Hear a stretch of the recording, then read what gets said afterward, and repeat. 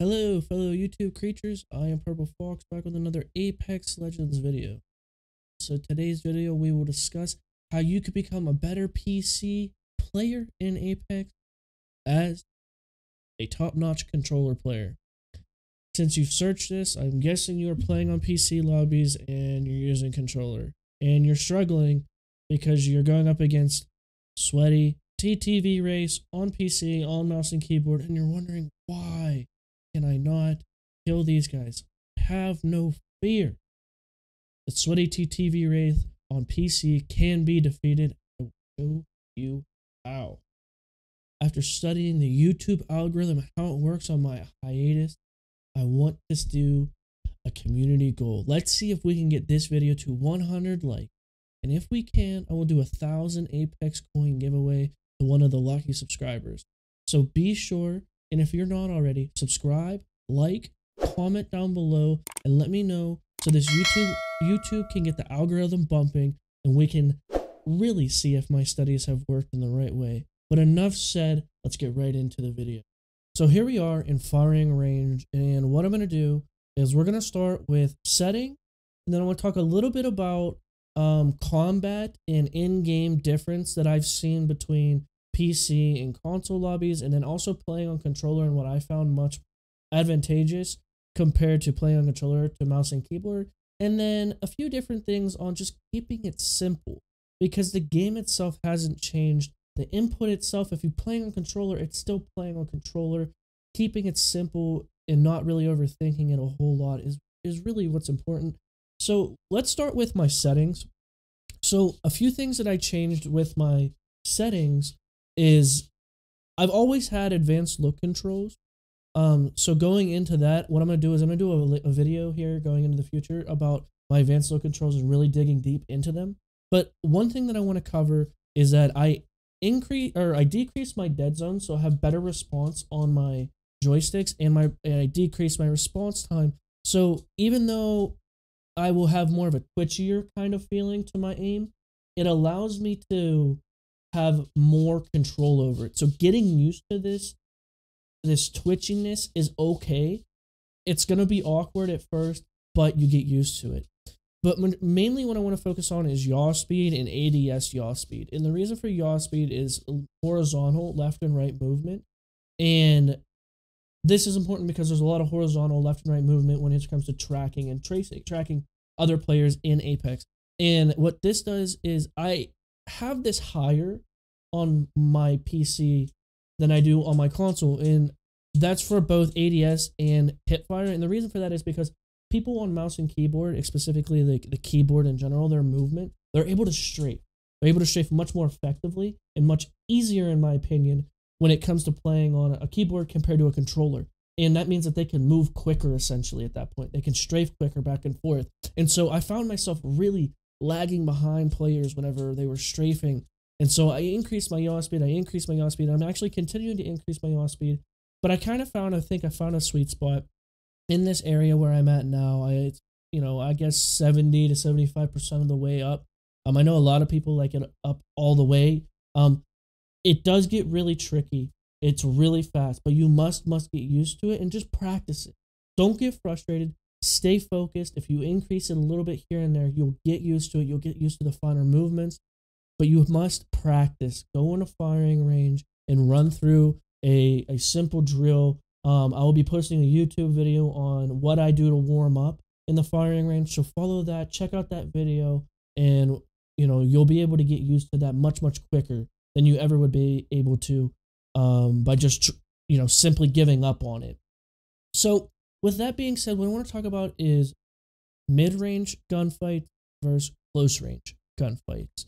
And what I've noticed versus playing on PC lobbies to playing on console lobbies is a person on a mouse seems to be much more advantageous in close range combat than they are in mid to long range. So long range, it depends on the gun, in my opinion.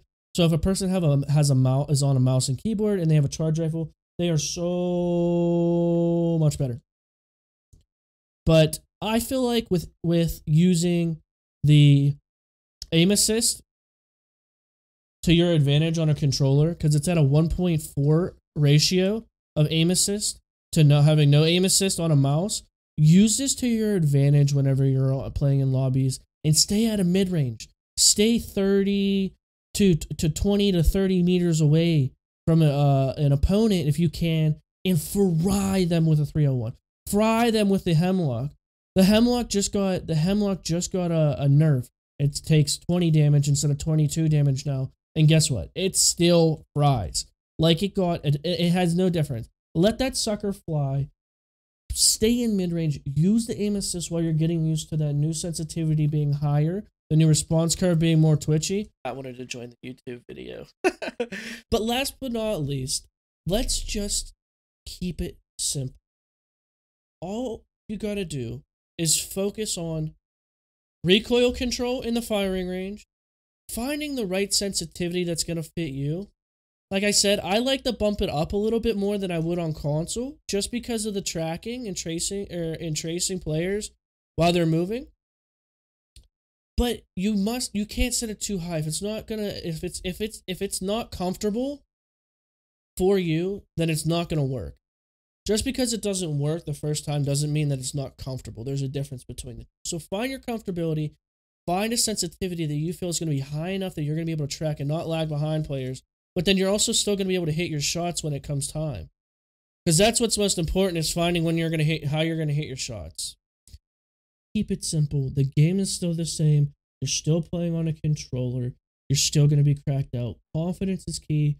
Stay strong, stay mentally strong, stay focused on your rotations, and stay with your team, and you will definitely kill the TTTV sweaty Wraith that is always chasing after you. You'll be that one to be the sweaty TTTV Wraith murderer.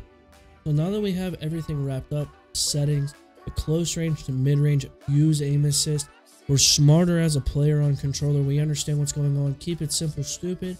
I hope you guys enjoyed the video. I hope you guys enjoyed this little bit of endgame I have with crypto. Be sure to like, subscribe, comment down below. Tell me what you think of the Season 7, the Fight Night event. Do you think that the Gibby heirloom is even that great? I really don't. But let me know what you think down below. And be sure to comment and stay tuned and subscribe and hit the bell notification so you catch the next video.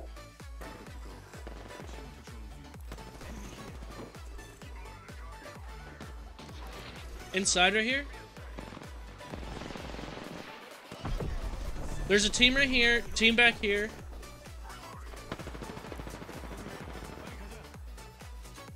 Team over here.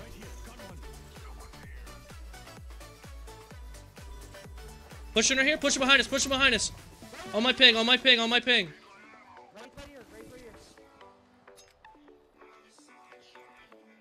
Inside here. One team here. One team back here. That's two. And another team over here. That's three, and then us. Okay?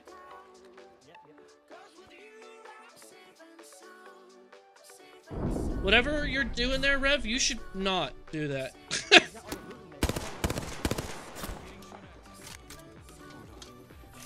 Yeah, I guess you need it. If you need it, you need it, I guess. I don't know.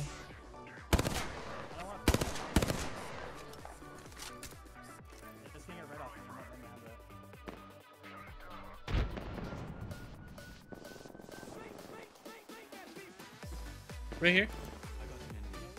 Oh, unless that was you.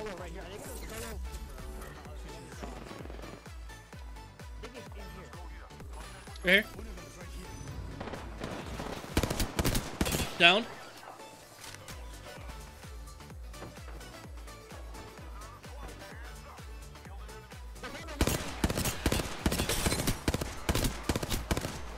One right here. He's low. He's low. He's low. He's one shot.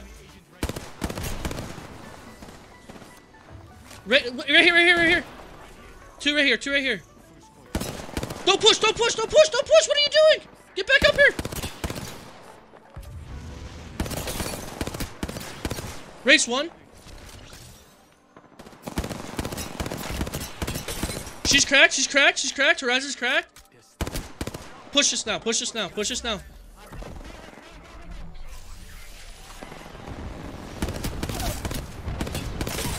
Dead. Get the out of my game, bro. Great job.